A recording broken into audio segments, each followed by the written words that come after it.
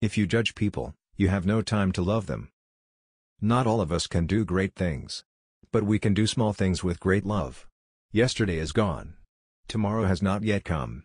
We have only today. Let us begin. Every time you smile at someone, it is an action of love, a gift to that person, a beautiful thing. Kind words can be short and easy to speak, but their echoes are truly endless. Do not think that love in order to be genuine has to be extraordinary. What we need is to love without getting tired.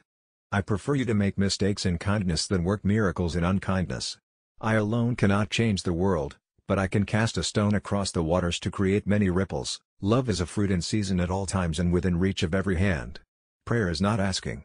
Prayer is putting oneself in the hands of God, at His disposition, and listening to His voice in the depth of our hearts.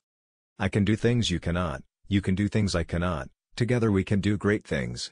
True love is love that causes us pain, that hurts, and yet brings us joy.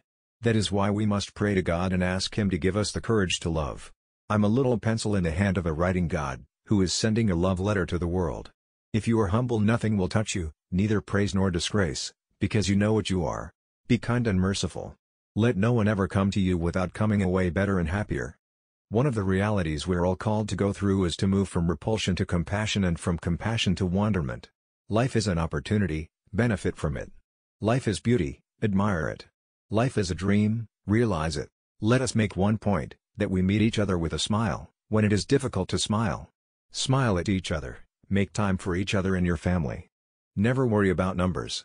Help one person at a time and always start with the person nearest you. A life not lived for others is not a life.